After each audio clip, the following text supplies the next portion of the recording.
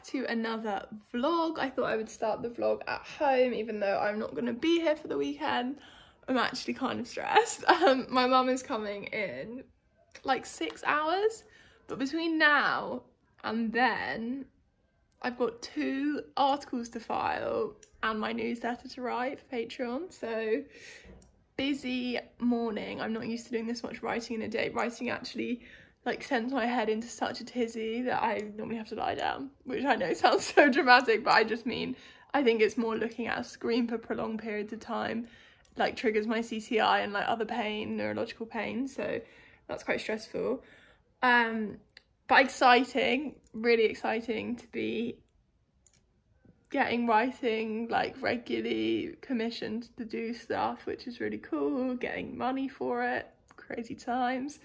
And yeah, just want to say thank you to everyone who has signed up to Patreon. I appreciate it so much. I promise I won't talk about it in every video. I know it's really boring if you don't want to be a part of it or can't be a part of it, whatever, but just thought I'd tell you I write my newsletter. I'm writing my newsletter now. I'm actually writing about not reading and sort of like how my relationship to books has changed since I've become like so abreast of bookish things, like been on here, on Twitter, on Instagram, and sort of how I miss sometimes that carefree, like I just want to dive into a book feeling that I don't think, it's not even necessarily about knowing the title or knowing what the book is about. It's more just like, I don't know, it's just like about the books being like less of a, almost like less habitual. Like I think the habitual nature of my reading means that I sometimes go onto autopilot when I read, and I miss sort of, I have this such vivid memory of when I read A Little Life, which was like really soon after it came out. A girl in my office was reading it and she was like, you have to read this book. Like I stayed up till 2 AM, like you have to read it. And I remember like going home being like, Mum, have you heard about this book? Have you heard about Little Life? And she was like, oh yeah, I've got it upstairs. Like I had to stop reading, it got really sad. My mum literally DNFs the book if something sad happens. It's actually a problem. I wish she liked the internet so she'd come and talk to you, because she has honestly the strangest reading habits. Like she was reading, I can't remember what book it was, like a couple of months ago, and she was like, I thought the dog might die so I DNF'd. And I was like, Mum, come on. But anyway, she was like, yeah, I've got it upstairs. And I remember taking it to the office and reading it on my commute, and then reading it under my desk, like while my emails were really slow, because I was like so obsessed with it. And I don't think I've had that kind of like fanaticism for a book since I became so online with books. I don't know.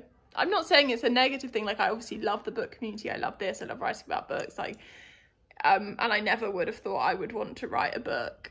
Well, no, that's that I've always wanted to write a book, but I think I didn't realise, like, I wasn't actively pursuing writing a book or multiple books until I, like, saw other people doing it online kind of thing, and was like, oh, normal people write books, like, not just writers who write books. I had a really deep and meaningful conversation with my friends last night about, like, writers and, like, what makes you a writer, and sort of, I was basically having an existential crisis. Anyway, this is a very long ramble to what I wanted to be a really low-key weekend vlog, because my mum's coming. We're going to stay like in the centre of the city for the weekend. We're going to eat, we're going to drink, we're going to shop, we're going to buy books, and it's going to be glorious. So I'm probably just going to give you a few montagey clips. I'll show you around our hotel room, and I will haul anything that I buy, or more likely the books that she buys me. Do you have a bit of a list? I wanted to show you the book I'm reading right now. Please hold. I actually got the candles burning because it's very autumnal this morning. The weather's still like warm in Amsterdam in the daytime. Oh, you're wonky, sorry. But it's not, in the mornings and in the evenings, it's still, it's getting quite cold.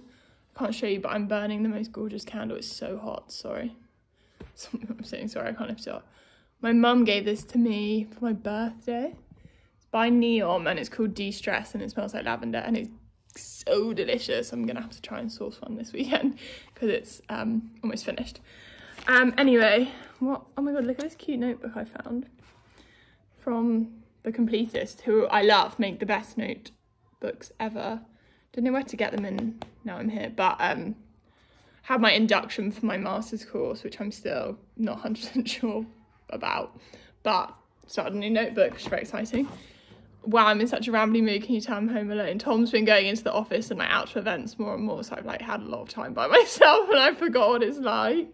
It's really weird. I was like, I know lots of people are like happy to go back to work, and I know he is like happy to go out to events and stuff, but I got really used to having him in the house all the time, and now I'm like, strange. I'm trying to talk louder as well. I just wanted to put a PSA. I know my sound quality is not great. I think my phone got like torrentially rained on a few weeks ago, and I think it's got worse since then, so maybe I'll take my phone to the Apple store. I am saving up for a camera. It's just not, my laptop's also about to break and I need my laptop for work and uni, so realistically my camera fund will probably go on my laptop, on a new laptop, before I get a camera, which sucks because I've wanted one for ages. I know it will improve the sound quality. My friend actually sent me a microphone that I can attach for sit down videos, which I'm going to start using next week, but I can't use it. Like, there's no point attaching it for vlogging on my phone because it will just pick up, it's like clips onto you, and I'm not like going to walk around with it clipped onto me because it will just like muffle against my clothes and stuff. Like, you need to be stationary. But I hear you on the audio. One of my best friends actually messaged me, who's like an audio nerd, like gets really upset when we watch films on a laptop without speaker, and then was like, Han, you got to sort your audio quality. So I hear you, and I'm sorry.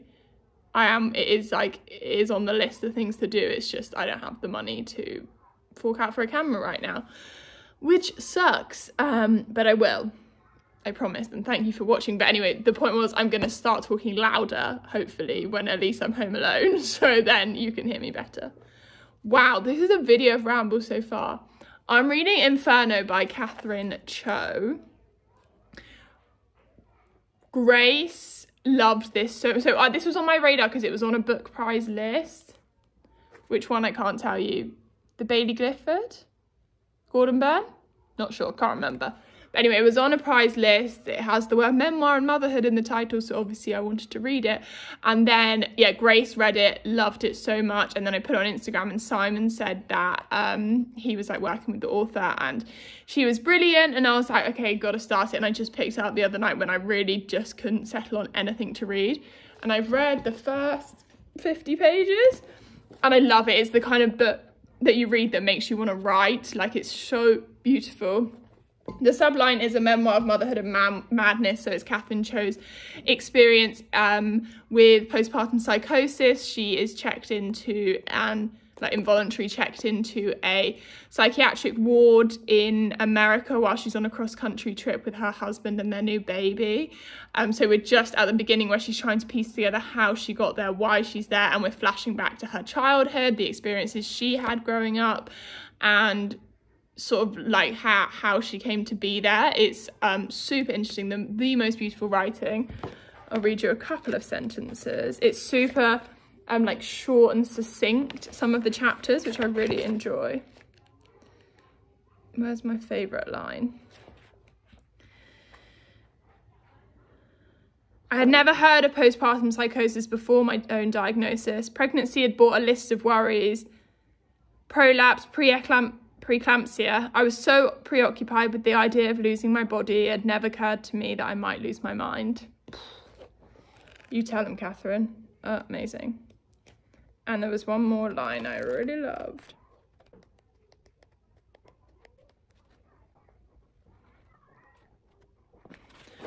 So this is talking about when she gets finally issued a pen. So it says, you can have the pen, but you must be careful.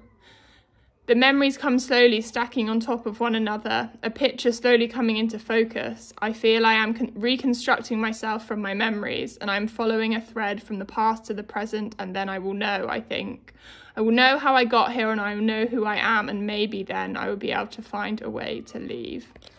It's just so beautiful, so vulnerable, and yeah, just loving it so much so far. So that's what I'm reading right now. I did pack a fiction book in my bag for the weekend, but if I started, I would tell you about it. Anyway, time to get on and write my commissions, and then I will check in with you at dinner tonight.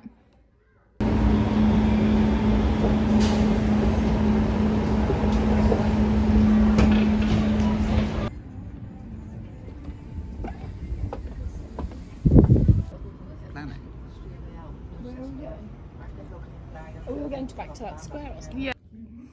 Merry Christmas. We just checked in and I picked up all my posts that my mum got me, that she carried and was complaining made her bag so heavy, so let's unpack it.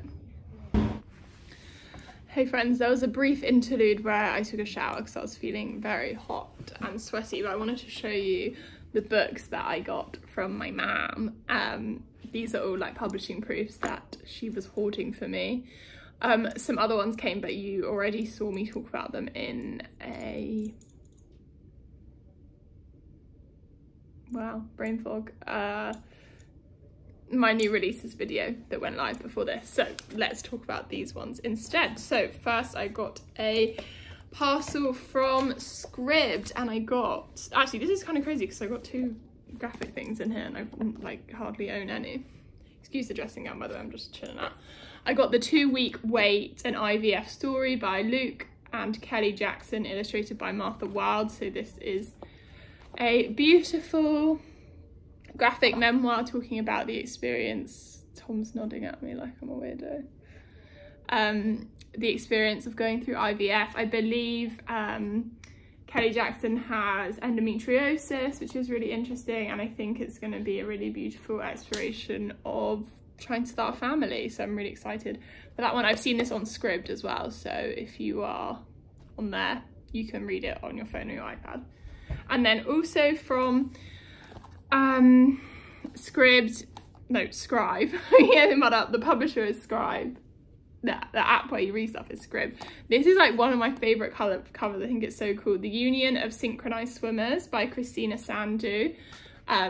Love the cover. It's a tiny, slim little novel. I think my mum will really like this actually. So it's the summer behind the Iron Curtain and 6 girls are going to swim their way to the Olympics and a new life.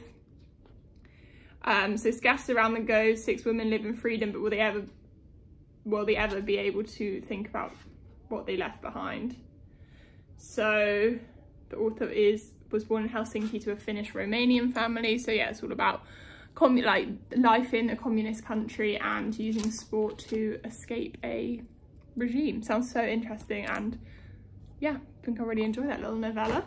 And then from the wonderful people, actually from my friend Shan as well, who is interning at Myriad Editions, who are a beautiful small indie press in Brighton, so that was always really nice. They so kindly gifted me a copy of The Roles We Play, which you would have heard me talk about in a, I think, Books on My Radar video. Oh no, in my like almost bought video. And then I was talking to Shan and I was like, oh, would you have any copies for review? And so they sent me one. So this is a graphic novel / memoir, so Saba Khan's nuanced take on family, faith and belonging, like auto-fictitious but in the graphic genre, which is kind of confusing. But so it's about her British Pakistani family. So it says British Pakistani diaspora trace their origins back to Mirpur in Kashmir, a district that saw mass displacement and migration when it was submerged by the waters of a dam after partition. So this graphic memoir explores identity and meaning for her and her family on the backdrop of the history to the partition, a snapshot of contemporary British Asian life and exploring generations. That sounds brilliant, and yeah, again, I'm just really excited to own a graphic memoir to look through. Jalen got me one last month, so maybe I might do a vlog reading all 3 of them. That could be really fun. So that's that one. And then the last one, which I'm really excited for, doesn't come out for a while. This is from Picador. It's coming out on the 17th of February next year, but I've heard loads of people talk about this. It's New Animal by Ella Baxter, but I've heard loads of people talk about it because it was out in Australia. It's a debut Australian writer, and I saw the reviews when it came out in Australia from my Aussie Bookstagram friends. So it sounds like it might be a little bit like Boy Parts / Rooney / coming of age, like messy millennial woman, Queenie, that vibe. So it says Amelia is no stranger to sex and death. Her job in her family's funeral parlour doing makeup on the dead is unusual, but she's good at it. But when she has a sudden loss that severs her ties to someone she loves, she sets off on a 72-hour mission to outrun her grief, skips the funeral and goes to stay with her dad, experimenting in the local Tasmanian BDSM scene. So yeah, that's what makes me think it's going to be about. That's why I'm getting the Boy Part vibes from the like outrageous, like super extreme. So it says, a bruising encounter with a stranger and a recognition of her body's own limits is the only thing that will bring Amelia back to herself. So yeah, sounds really interesting. Excited to read it. Again, quite short. And then the 3 that you would have seen me already talk about are The Woman from Uruguay, Dog Park, and Things I Didn't Throw Out. I love how they've made the proof for Things I Didn't Throw Out, the cover, to look so much like the actual cover that's coming out. Whereas like the balloon through ones are just like this, which is still fine, but love that a lot. So anyway, going to rest, read some more of my book, and get ready to go out for a meal with my mum. I'm just so happy to have her here. So I'll catch up with you guys tomorrow.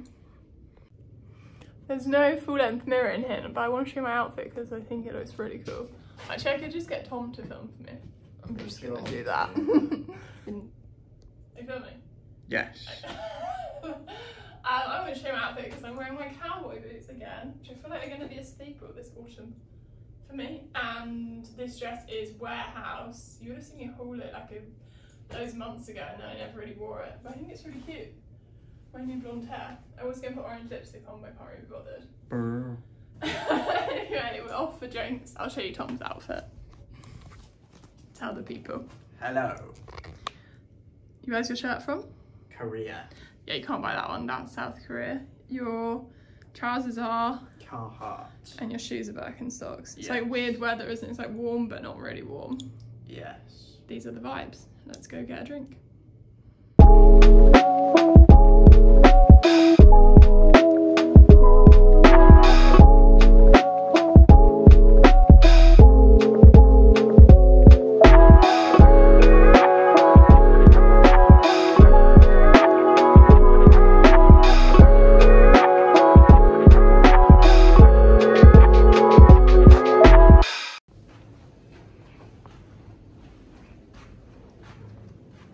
I'm very unwell, but my outfit's really cool, guys. I don't know how to show you. Do you want me to take a picture of you? No, it look like shit. I think if you can't, like, you know, like that. No, the hotel's not looking cute on the film. It is No, it's cute. because it's dark light. Yeah. Anyway, going to bed, give you a book call in the morning.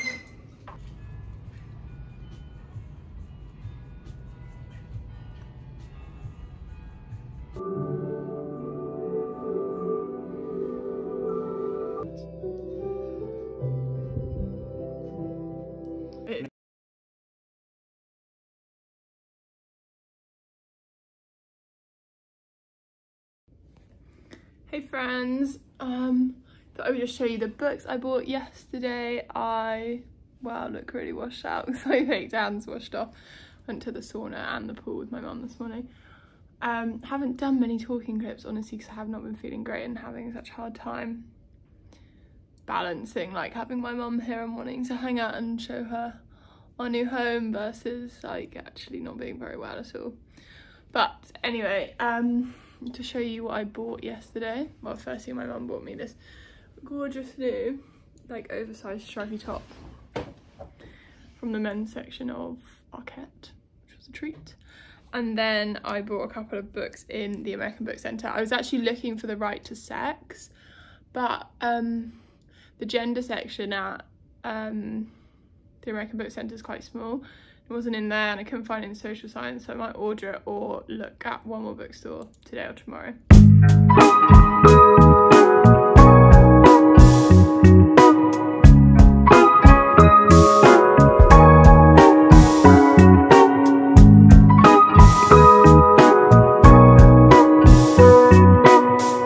Because I really want it and I've wanted it since it came out and I don't know why I didn't request the proof.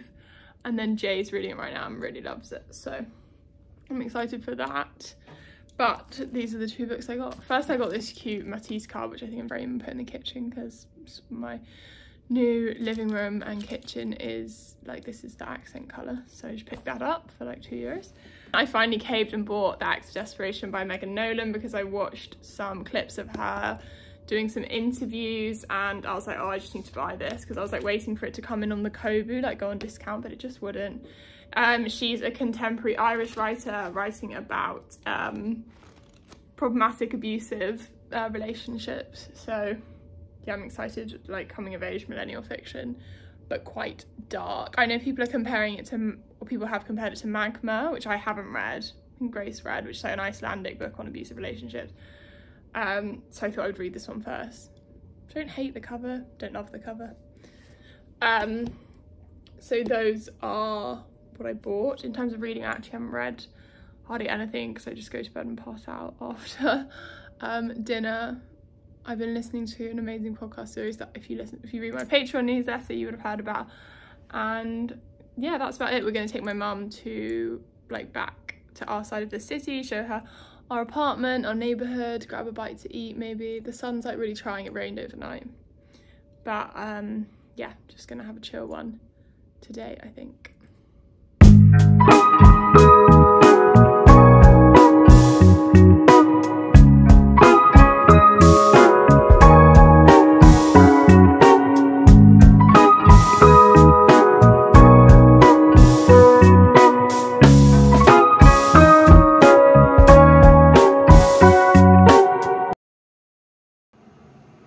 Guys, I think something's up with my phone camera. Please tell me if this clip looks any different to the last clip, or if all the clips in this vlog seem really weird. And oh my god, why should I go blonde when I have to fake tan in order to not look like a ghost all the time? Anyway, I'm about to sign into my first seminar of the semester, baby.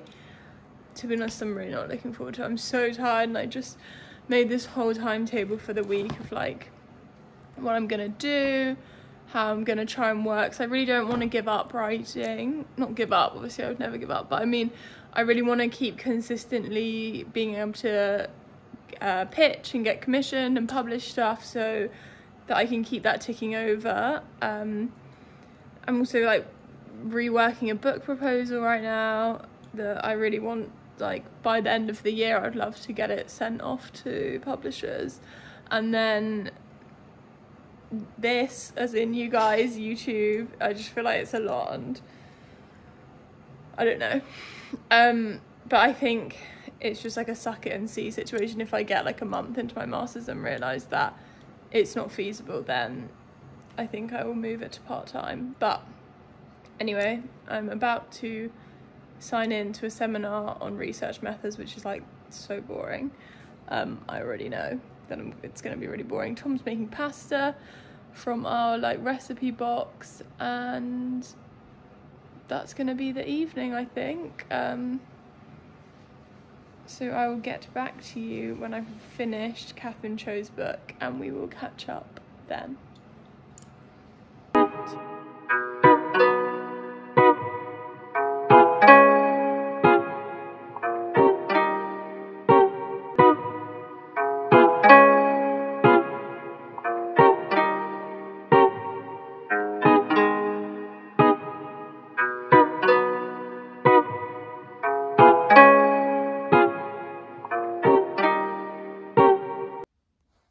Hey friends, I'm just in bed trying to start a new routine of like getting off my phone. Like I am so sick of how much time I spend on it, which I know is no one's problem except my own, but I was just chatting to CJ about it, and I like know that so many other people struggle with it, and I really let all of my good habits and rituals sort of decline quite rapidly really since the pandemic, and then I tried to pick them back up, and then post-surgery in March I just sort of let it all go, and was rightfully so, like I was letting myself just, you know, use my phone as an escape and doom scrolling and all that stuff. But I really, after like evaluating what I want to try and achieve by the end of the year in terms of like writing, studying, all these things that like I know I want to do, not out of some weird toxic productivity thing, but like I know bring me joy and I know fulfill me. And when I look at like how I can plan my day and effectively use my time when I'm feeling well, like the biggest drain on my time is fucking this device that I'm staring at right now. And I just really want to kick it. This is not a like shame on you if you also are a person who spends a lot of time with their phone. Like if you're happy doing that, that's who am I to judge? I just want to kick the habit for myself. So I thought it'd be interesting to like fill you in on that as I go about that journey. I thought that might be interesting. Yeah.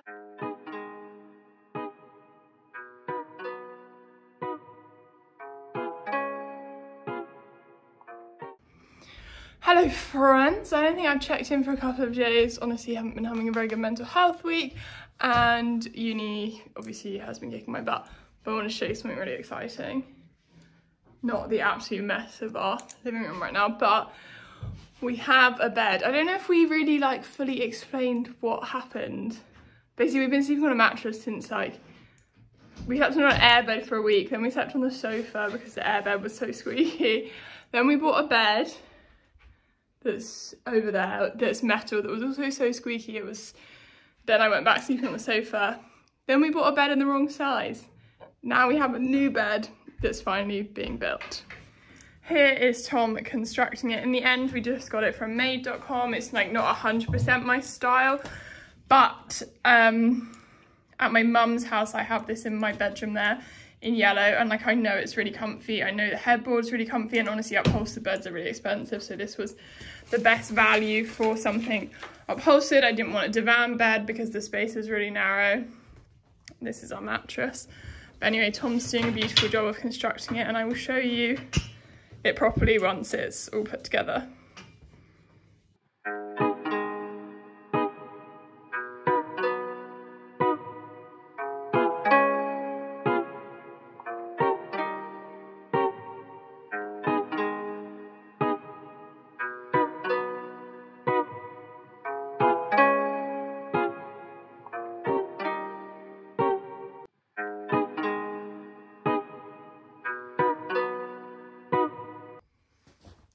Morning friends, I feel like I look like I'm auditioning for the Gossip Girl reboot. Blair, or what was the other one called? I used to love Gossip Girl. Anyway, I'll show you my outfit, then let's talk about books. Excuse the slippers, they're obviously for home. But they are so comfy. I got them on Depop, they're the new UGG. Well, not new, but like the UGG ones everyone wears. So my blouse and my sweater vest are And Other Stories, so is my headband. Wow, I'm walking advert for And Other Stories today. The sweater vest is old, the shirt is new. The trousers are eBay, like a gingham, lightweight one. The fake tan is my own. The jewellery is from my last partnership with Anna Luisa. And that's the look. Let's talk about books, I think. Also, Tom put our bed together, and doesn't it look cute? You saw me making it. It's quite basic, like I would have loved to have got a colour headboard, but made.com, where we got the bed, didn't really have any that I enjoyed that were not like a 10-week wait away. Right, let me grab the books and we can talk. Okay, so I finished Susan Sontag's AIDS is a Metaphor, Illness is a Metaphor. Really enjoyed it. I think, I don't know if I spoke about that in this video or my last video, my last vlog, but you will see me wrap that up. I'm going to start a new audiobook today. It's Thursday.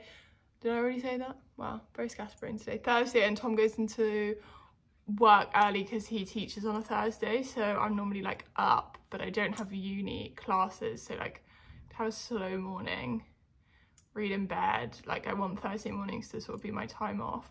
I was trying to schedule my week to have a 4-day week, sort of like with uni and writing work and YouTube, but realistically I don't think that's going to happen. I think I just need to do like a little bit every day, but I'm kind of giving myself Thursday mornings off to just like chill, recalibrate, rest, because I get up early on days I have uni class, so I can like study in the morning. Anyway, I'm trying to get a new routine down, but I think I'm also going to change my YouTube schedule to 2 videos a week. I do sometimes do 3 videos, but I think realistically I need to move to 2, and I think I'm going to make my upload days Thursdays and Sundays 1 vlog, 1 sit down video.